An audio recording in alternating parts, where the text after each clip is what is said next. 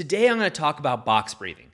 Now, I first learned about box breathing from Mark Devine, a fantastic author, founder of SEALFIT, a former Navy SEAL, and also just a great inspiration.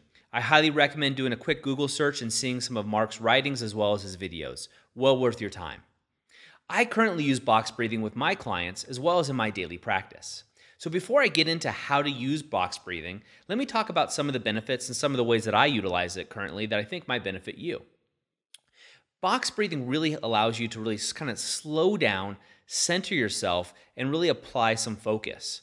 I'll use it in the car while driving as a way of just getting myself centered, calming myself down from the hectic day-to-day life that sometimes occurs.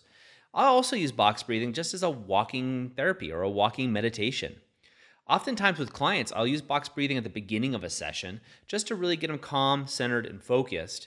And as well, most of my clients are, in fact, all of them are business owners. And so oftentimes they get really stressed or really busy, as business owners tend to do. Box breathing allows them to calm themselves down, get centered, especially before going home, where they have to check in with their family relationships and check business to the side. Now, what is box breathing? So what I want you to do is picture a box. Now, a box is going to have 4 sides, and we're going to use all 4 of those sides with 4-second counts. So first what you're going to do is inhale, doing a belly deep diaphragm inhale through the nose at a 4-second count. And then once you finish that, you're going to hold for 4 seconds. Slowly open your mouth and let the air naturally come out from your pursed lips. Now, once you've actually exhaled all your air after the 4 seconds, go ahead and hold for another 4 seconds before repeating the process by inhaling through your nose once again. So again, that's 4-second inhale through the nose, followed by a 4-second hold, a 4-second gentle exhale through the lips, followed again by a 4-second hold.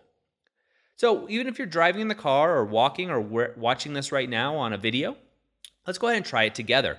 Now, I should warn you, although I've never seen this happen, it's kind of the common warning we always do with breathing exercises, is some people can get faint due to the lack of oxygen. So what I want you to do is just take it easy and just know your own body. So for this one, we are going to do the 4 seconds, but I'm going to assume you know your own body, so we'll just go ahead and go with that cautionary tale. All right, so we're going to inhale for 4, 3, 2, 1. Hold. 4, 3, 2, 1. Gently exhale. 4, 3, 2, 1. Hold. 4, 3, 2, 1. And repeat the process from there. I think that you can find box breathing really instrumental in your daily practice. This is something you can do anywhere you are. Really helps me get centered and focused. Now, for me being the author of my own story, I only work certain days of the week. Now, during those days, I really catch up on email. I catch up on things that are going on with my team. They're located all over the world. And so oftentimes I have 3 screens going at once. Now, when I have 3 screens going, admittedly, focus is really difficult.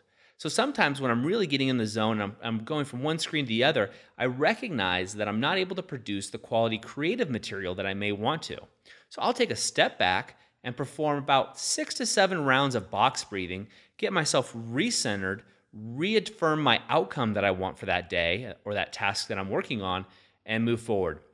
I find this helps with all aspects of my life, whether it's working out, my relationships, it really helps calm things down in a heated situation, or allows me to reset my caliber moving from one task to maybe my family when I'm done with work.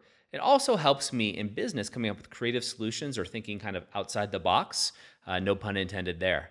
So whatever you decide to use box breathing for, I highly recommend giving it a shot. That's it for me today. Remember, go over to authorofyourownstory.com where you can get regular tips, tricks, insights to help you up-level your 5 to Thrive. I'll see you tomorrow.